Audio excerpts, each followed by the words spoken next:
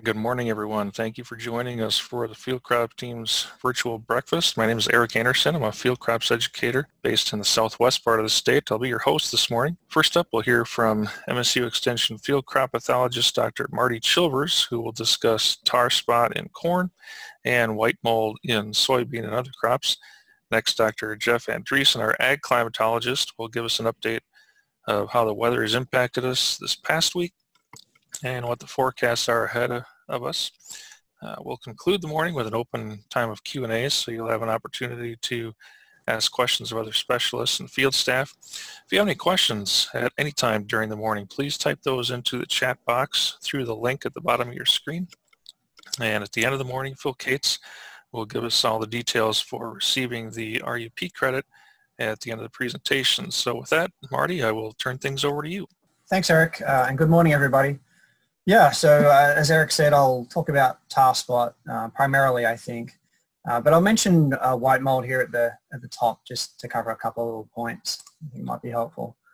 So we do a lot of white mold trials at the Montcalm Research Farm, looking at fungicide efficacy, fungicide timing, variety selection, and whatnot. So I just want to share a couple of results from 2019, and one of those that I think is pretty critical to managing white mold is variety selection. And what we're looking at here is a number of different varieties, just tagged with their maturity group number against their white mold disease severity score along the bottom there, and the amount of yield that we got off each of those different varieties. So I just want to demonstrate that it is possible to find varieties even in areas with really high disease pressure rate. From this photo you can see aerially here, there's a lot of white mold pressure in this particular field. There's a lot of browned out plots in there, but even in a field like that that's got pretty significant pressure, there are varieties that can really have better resistance to white mold than others. So this top left group of varieties here have a pretty low white mold disease score and consequently a pretty reasonable yield, as opposed to those in the bottom right of this graphic here that had scored very high in terms of disease pressure, and consequently their yield suffered as well. Okay, so just at the start of the season, or as you start thinking about seed orders coming up, make sure you speak with your sales people. And then I just want to mention Sporecast, so just in case you're not familiar with that.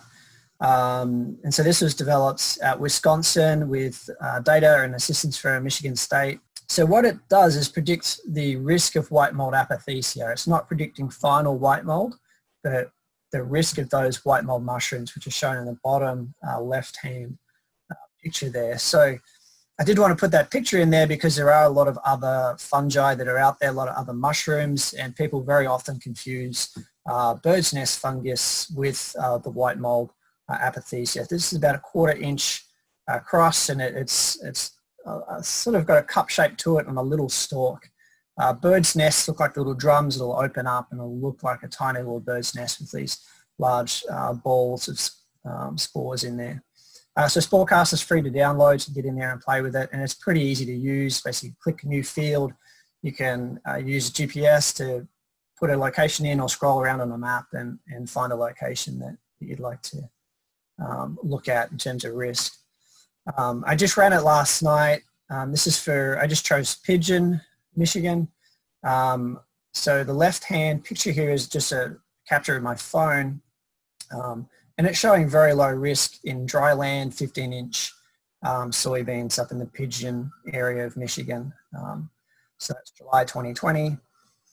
On the right-hand side here, I just went back a couple of years and asked in 2016 how was our risk for that particular area, and it was above threshold according to the model. We're at 49% risk.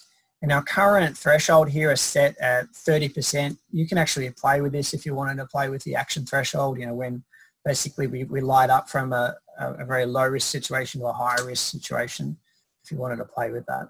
And just finally too, if you're looking for additional resources in terms of fungicides, we have something called the Crop Protection Network. So that's a coalition of pretty much all of the land-grant universities across the US and Ontario, Canada.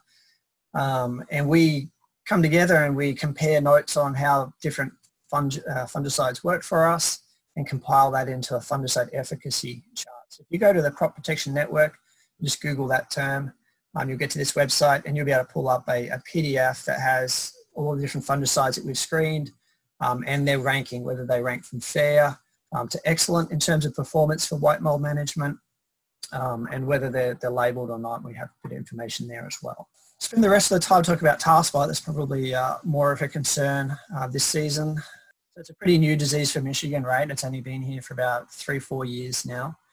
And as the name suggests, it looks like tar has been just flecked onto those. This is a close-up of a tar spot lesion. So the top side of the leaf is on the top of the screen. We're cutting through the leaf here. And just for scale too, here's 4/4,000th of an inch, right? So we're looking at something that's blown up, quite a lot underneath the microscope here. And basically, whenever you look at those tar spot structures, you're looking at these little fungal reproductive structures, right? And they're producing spores in here that get exuded out onto the leaf surface and then get rain splash and wind carried from plant to plant and from field to field. So that's how it's getting about. In terms of the life cycle then, it's essentially here in the lower half of Michigan, right? And I'll show you a map of that in a second. But where it's coming from is infected corn debris on the ground. And unfortunately, the spores can move some distance. So even if you're doing everything right in terms of crop rotation, it's not going to mean that you're going to escape this disease. We have potential for those spores to move in from outside, from neighboring areas. So essentially, we get an infection of that corn, and then 2 to 3 weeks later, we can go from one infection to it's beginning to multiply, releasing more spores and infecting the plant again. In terms of identification, insect frass or insect poop can be pretty often confused with tar spot. One thing you can do is see if that black spot will rub off of the plant. Sometimes you need a little bit of water and a little bit of rubbing to sort of get those spots off. But if it's insect poop, that should just rub straight off the leaf. And the other thing you can look for tar spot is those lesions tend to be on the top side and on the underside of the leaf. So that one lesion should push all the way through. So flip the leaf over and have a look. And the only other thing I can really think of that has sort of a dark appearance to it is common rust just later in the season. Common rust starts out as very orange, but later in the season we get these sort of teleospores that have a dark appearance. But they've got more of a ruptured appearance to them, not a different sort of look to the tar spot. And they should sort of rub off to some extent as a black. Okay, so in terms of tar spot's history in Michigan then, or in the US, is first found in Indiana, Illinois, and has since spread from there, okay? So these light colors show the sort of first counties it was found in.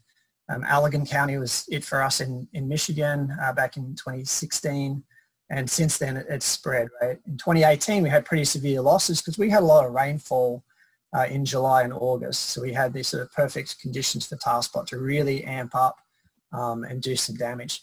2019 was quite dry mid-July and August, and so that really put the brakes on tar spot, and that's probably what we're seeing more or less this season as well, sort of a slowing of disease progression. But the tar spot pathogen was able to continue spreading, and it was found out in the thumb region. And in some of those thumb regions, it was only a field here or there or very, very late in the season. But what it's doing is basically spreading across lower Michigan, and now it's a little bit more ready to get going and cause more damage this season potentially.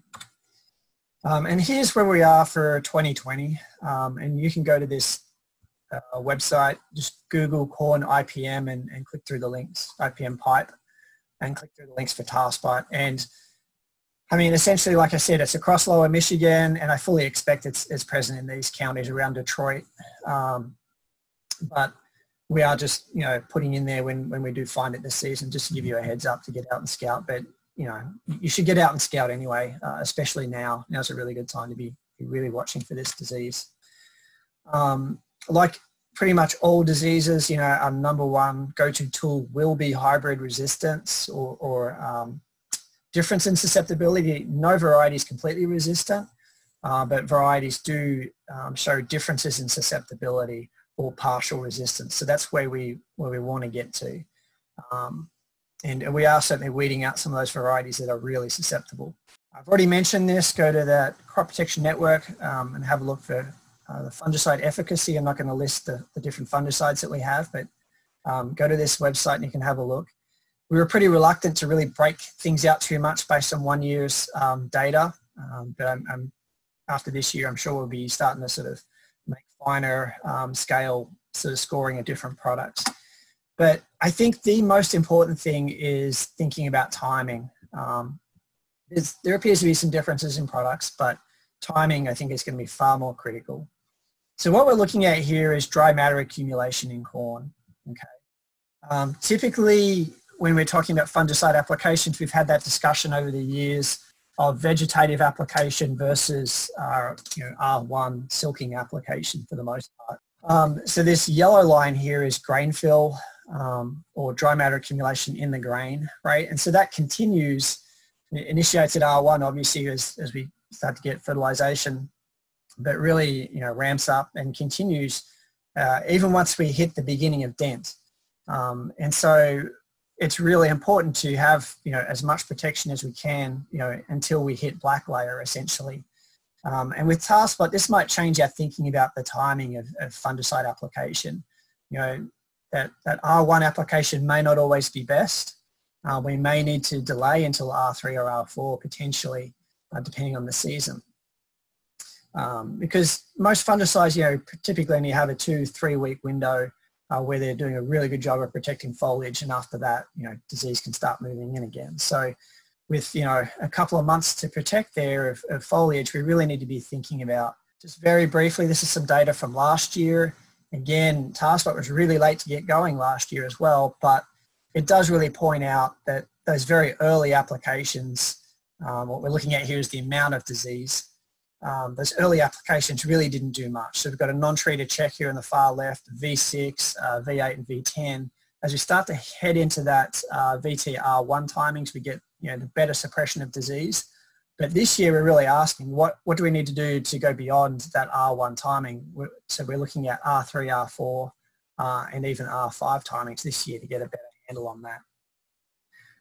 And one of the experiments that I have set up this year is trying to develop a threshold, and this is my best guess at this point in time.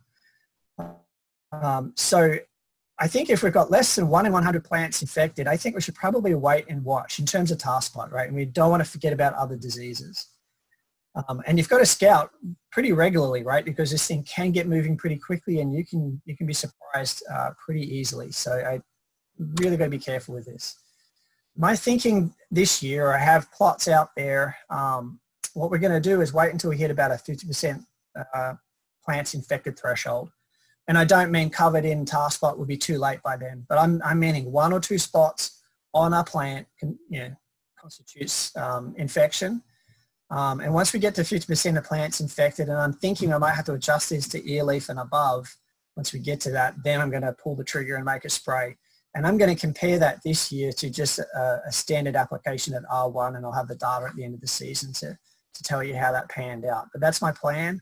It's really going to count on us being able to get out to these locations across the state and scout pretty regularly, because I don't want to miss that infection window. But that's our plan at this point in time. Again, don't forget about other diseases. We're right in the window potentially now to try and manage ear molds as well. There's some interesting data coming out of Ontario talking about a 50% reduction in ear molds. That seems a bit high to me, but hey, we'll see when the data gets published. I think maybe a 30% reduction is probably more on par with what we see in a good year. And just very briefly then, weather is a really big driver here, right? So if we get a lot of rainfall come the end of this month or August, that's really going to drive tar spot development. And of course, if you're irrigating, you want to try and minimize leaf wetness. And we will talk about leaf wetness in a couple of weeks too with hybrid resistance, of course, scouting. Crop rotation might help, residue management might help, but they're pretty small pieces of this puzzle. It's more about getting out there, making sure we've got fungicide at the right time. And then if we do develop pretty significant tar spot, get out and scout for lodging potential. You may need to harvest those fields at risk from lodging a little bit earlier. And with that, I just want to thank these people and the Corn Marketing Board, and I'll leave it at that and probably take questions at the end. There are a few questions in. We'll cover those now, and then if we get any new ones, then we can take those later. So The first couple have to do with white mold. So does MSU have any plans to reinstate the Southwest testing program for soybean varieties? Yeah, not my area. Southwest. So I know a number of, just in general, I know a number of locations may have been dropped this year with the COVID restrictions and trying to get into campus to work and count seed and whatnot. I imagine that would be back up and running next year. Okay. And then there are a couple of questions about Sporecaster specifically. Yeah. How would you adjust the Sporecaster model for dry beans? Reduce action threshold to what value? I wouldn't necessarily change the action threshold. It was set at 40 previously, and it was reduced to 30 this year, and that just sort of got pushed out as an update. I think I would use that as is. And the other thing I think you want to really pay attention to is that that percentage chance of finding those white mold mushrooms. So that's that little number that's given to you, right? 0 to 100. Just pay attention to that and see what that number's doing. And I think another really important thing or helpful thing for you to do, you can run back about 5 years worth of weather data. So run it for today and then scroll back a year, rerun the model and see what the risk was, and use your knowledge of that field to gauge how you think pressure was last year or the previous years as opposed to this year. And I got that question wrong before. So the question about the soybean trials, the variety trials, that was for white mold. So the white mold trials. Oh, we're doing that. Yeah. Oh, so yeah. So so we were doing the soybean performance trial was doing rating of varieties up in Sanilac sort of area from the performance trial side of things. It's an incredible amount of work to do that. We're doing more of that variety testing now at the Montcalm Research Center, and we have trials for a number of companies, and we give that information back to the companies. So that's where that is at this point in time. But yeah, thanks for the comment. Yeah. Is the Sporecaster model, is that useful for predicting any other diseases besides white mold? So we're adjusting. So the Sporecaster framework, again, developed by my colleague Damon Smith at Wisconsin, that was developed around, essentially what it's doing is taking a 30-day moving average of the weather up until today. And it's looking at the weather, a couple of weather parameters to predict risk, right? And for white mold mushrooms, it is, let me see, I think it's humidity and temperature, I believe, are the two parameters we're using there. So that same framework has actually been put into something called tar spotter. So we're using that same framework, but using it to look at tar spot. And we did send out a beta version just to a few industry folk this season to have a look with. I didn't really want to overly promote that just because it's a new tool and I don't want to be completely wrong and have you all freaking out and spraying when you shouldn't be spraying. But I'd be really curious to see what our industry colleagues think of that tool this year. And we're continuing to refine that. So Cheryl had a question. This is kind of more of a garden type question, but it's a good reminder for us. She says, I've been getting a lot of mushrooms in my garden and thinking it came from the mulch. Is there a product listed to get rid of that? And Marty gave us all a reminder that most of the fungus that we see out in the field, they're beneficials. And so not all of them need to have a fungicide application. And so he said, just be aware of that. And again, Marty, feel free to chime in and add anything as I'm going through some of the. Yeah, I mean, some people even inoculate mulch, right, to get mushroom production to eat. So I wouldn't really be too worried about mushrooms on mulch. And Bruce asked, given the few years we have seen tar spot in the field, is there an advantage to early planting corn? How early in the season have we seen significant disease development? Yeah, that's a good question. So, I mean, I don't think you're going to escape, tar spot by planting early, right? And I don't think changing maturity of corn would help either. Choosing a shorter day variety I don't think you're necessarily going to escape that much disease. It's really dependent on the weather conditions, right? So if we get a lot of moisture events, that's just going to drive disease, and that's really what it comes down to. I think far more important than that is trying to speaking to your seed dealer and trying to identify varieties or hybrids that have better resistance than what you might currently be growing. And we're all learning a lot. We've learned a lot the last couple of years about that, but I think that'd be it'd be a lot more important than trying to get things in a couple of days earlier. I don't really think that's going to do much for us. Actually, the question: what is the beta version of the tar spotter model suggesting for pressure right now? I think it was showing high risk earlier, very, very early in the season, too early really to make a fungicide application. And the risk had decreased, obviously, with all that dry weather that we'd got. And I think things had peaked back up a little bit with some of those moisture events that we had come through. And I'm sure if just talking about being potentially a little bit drier coming up here, it's going to hold steady or potentially drop a little bit. The thing that is happening though, it's a dynamic process, right? So now we're getting more lesions developing. The tar spot is sort of progressing potentially, and so as we come into August and we get if we do get more dew events at night, that's going to continue to sort of amplify the disease. So anyway, the beta version has been sort of showing fairly low risk so far. How does tar spot vary within a field? How spread out should scouting be? Yeah, that's a great question, right? Corn's sort of difficult to scout. It can certainly vary. Like all diseases, they tend to be patchy in a field, not uniform.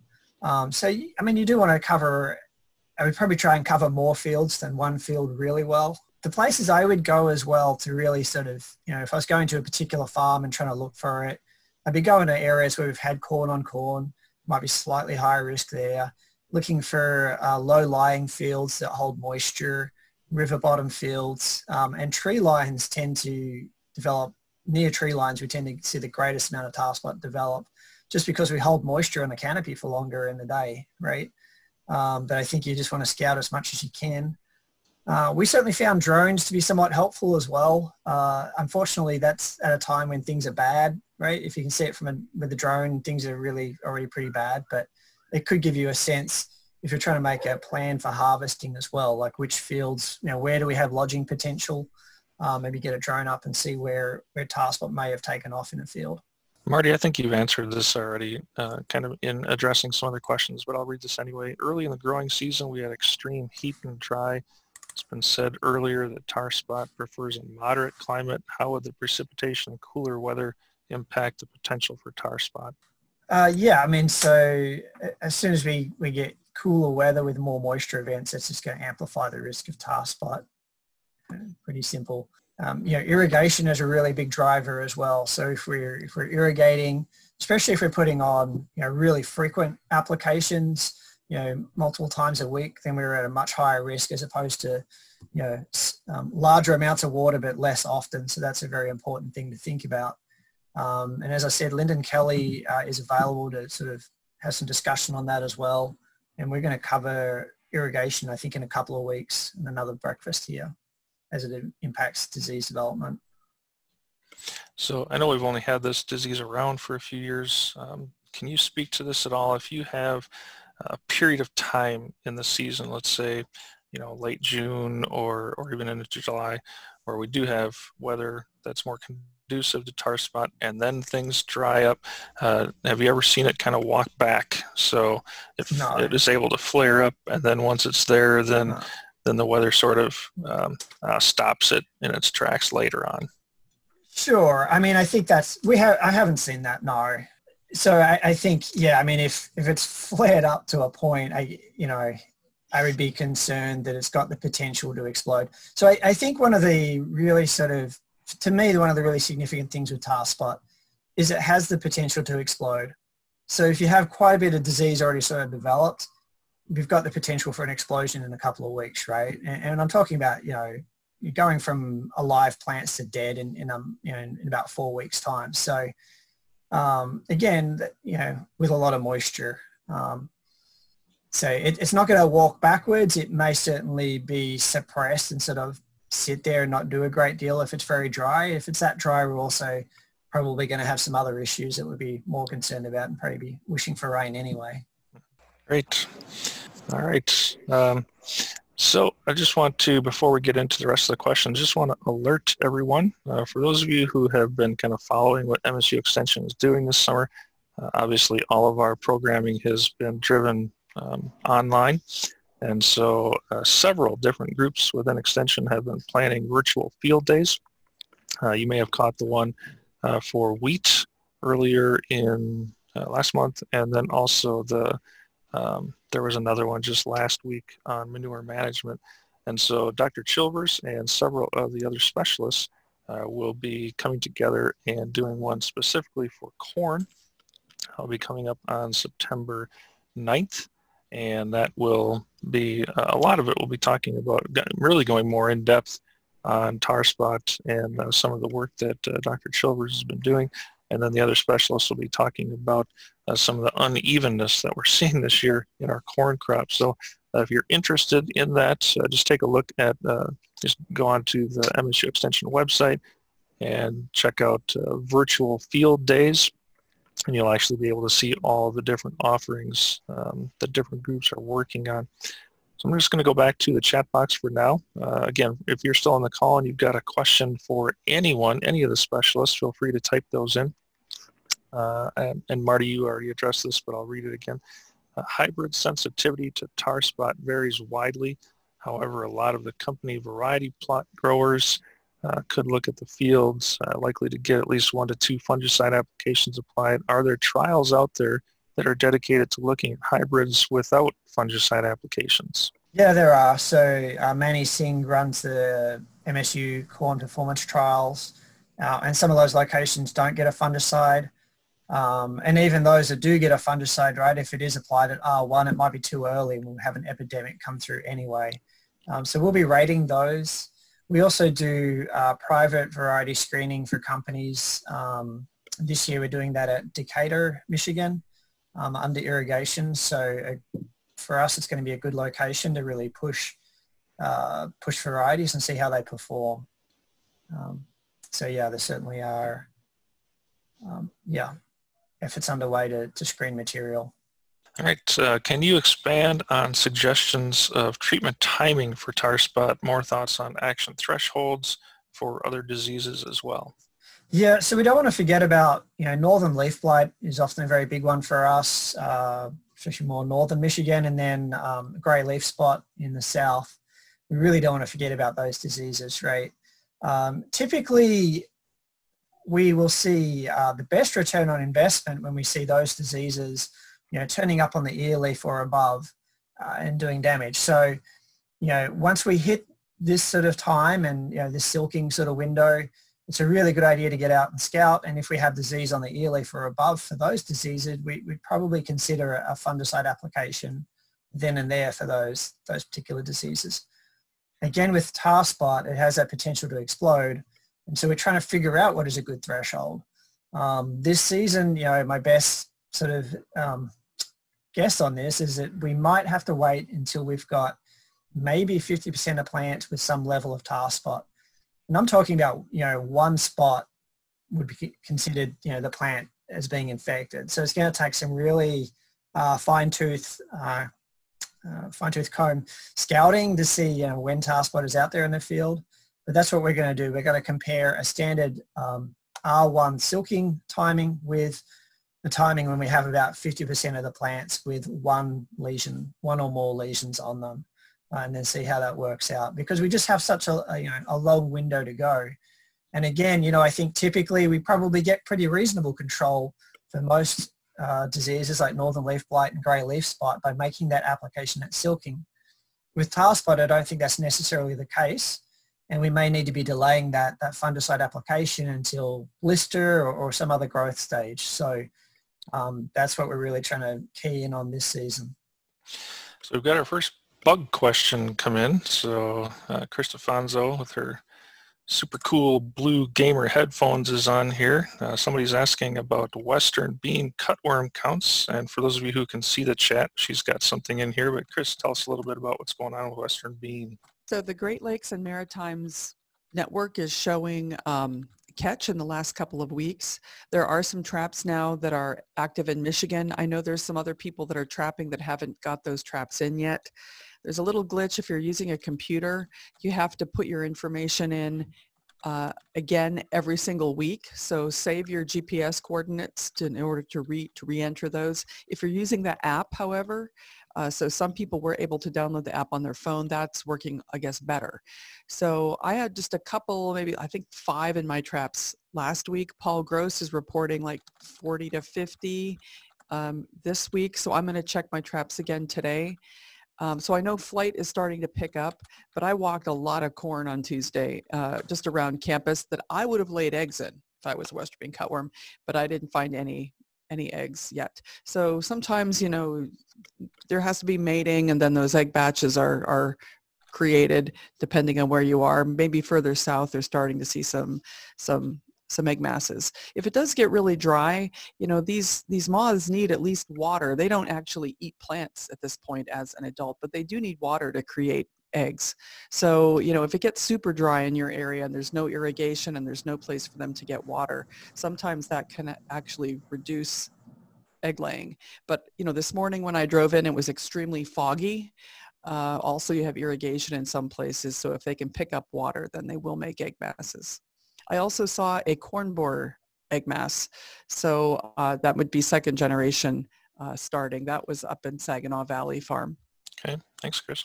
Let's spread this out a little bit. If a grower will be spraying one time for white mold, at what time during flower development should they spray? Down here where I would say most of our soybean fields are flowering, some are even into R3.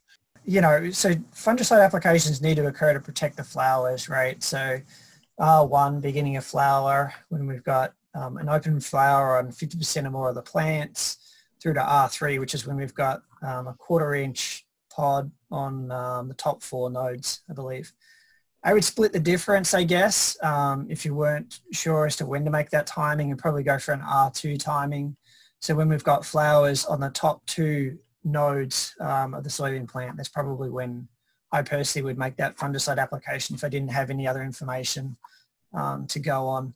Again, I would also be running that Sporecaster app and having a look at how, you know, how disease pressure is, or how the risk of white mold apothecia is for this year, and use that to potentially make a judgment call as well.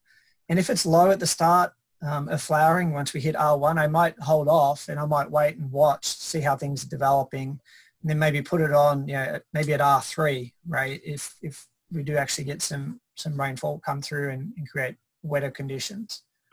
Eric, I did have a comment about potato leafhopper. I know we've had lots of reports on hopper burn in alfalfa and probably dry beans. And there's actually an article that should be coming out either today or tomorrow talking about some of the thresholds on potato leafhoppers. But I would like to ask Chris about how long does it take for the fungi that get into these fields to actually break down these populations of potato leafhopper? So there are beneficial fungi that are just sort of naturally out there, either on the plant surfaces or on the soil surfaces. There's fungi that attack aphids, like grain aphids or even soybean aphids. There's one called Neozygites that I can remember. There's some that attack spider mite, and there's some that attack potato leafhopper. From my work on soybean aphid, when soybean aphid was bad, we were taking aphids and you could actually put them into a moist environment and the fungi would like burst out of them, you know, like in 24 hours. But they were previously infected. The spores must have already been there. So I think once fungi are there, it's pretty quick on the individual that is infected. But I don't know the details of, I mean, we're not talking weeks. I think it would be like a week or something, like like that. But you need extended humidity under a canopy, not humid in the morning for an hour and then the canopy dries up. You need sort of that 24 to 48 hours, those white mold sort of conditions. I can remember when I worked in the Red River Valley, there was a huge aphid outbreak on wheat. And I mean, hundreds and hundreds of aphids per wheat head. It was unbelievable. And that outbreak within a week, once the conditions flipped, it just wiped those aphids out. It was spectacular. So fungi are tremendously bad when they're attacking your plant, like tar spot or white mold. But the other side of the coin is if you're a little insect and you get infected, it can with the right conditions, you're dead. So I really danced around that. I didn't actually give you an answer. You noticed that, right? That was good, Chris. I know. I noticed it. Because you have gray hair like I do. No, actually, the leafhopper question is a good one because the populations are so high, and usually it feels like it's mid-August before we get those declines in populations. I think that's kind of what Phil was getting at. And there's a lot on soybean too. I was out in the soybean field, and soybean can take a lot of leafhoppers, but I can see some like the lower leaves look like maybe there's a little bit of hopper burn, but regular commercial soybean does not get the kind of damage that you see on like a dry bean. I wanted to ask Chris something. I was out scouting for tar spot yesterday in several irrigated fields and saw tons and tons of little grasshoppers and big grasshoppers. Yep, I should have mentioned that too. I have taken some great pictures of grasshopper feeding, and they're about half grown. So they're maybe like the teenagers now. The one thing about grasshoppers is I think they're probably pretty tasty. So a lot of things eat them and consume them. I saw dragonflies, like tons of dragonflies working the edges of these fields. And I think that what they were getting were grasshoppers. I've never seen a field defoliated like you have reports in the West where they talk about grasshopper damage where things just get eaten. Well, I think we're far enough along, but it is kind of interesting. After grasshoppers, you then get blister beetles. And I have seen a couple people sending me pictures of blister beetles because blister beetle larvae consume grasshopper egg masses, which are in the soil. So the blister beetle larvae is beneficial, and the adult, for those with hay production, could see some issues.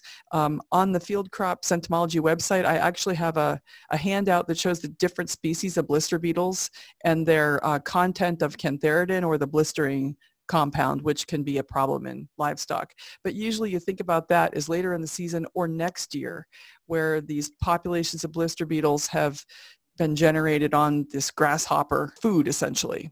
So that's something I'll think about for next year, perhaps. And if that's of interest, I can send that out or a link. That'd be good, Chris, to send that out. Maybe next week I can show it if you remind me. Sure. So Chris, just to clarify, we had somebody ask, did you say that dragonflies are eating and killing these grasshoppers? Well, there's huge dragonfly populations this year. More than one person has sent me a message about that. And they're predators, things that fly up, they zoom in and grab them. And I think if a grasshopper flew, they're not going to get the grasshopper on the plant, but they would get anything that is flying on that field edge where they're kind of hunting. I'm not saying that, they're going to control them. There's tons of grasshoppers out there. But it's kind of a curiosity. Bruce says there's epic levels of dragonflies down in the southwest here.